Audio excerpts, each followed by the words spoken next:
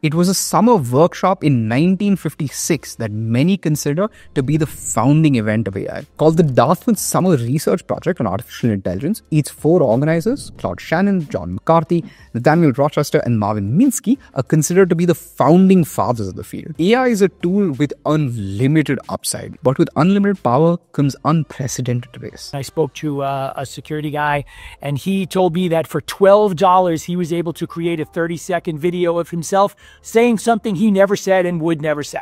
AI is really going to accelerate the bad actors. They're going to be able to change things up. They're going to be able to bypass a lot of our controls. I still think a lot of these things are about basic blocking and tackling. Are we doing the basic things? Are we doing threat and vulnerability management? Are we getting patches out? Are we protecting our data? Do we know where our data is? Do we know who has access to our data?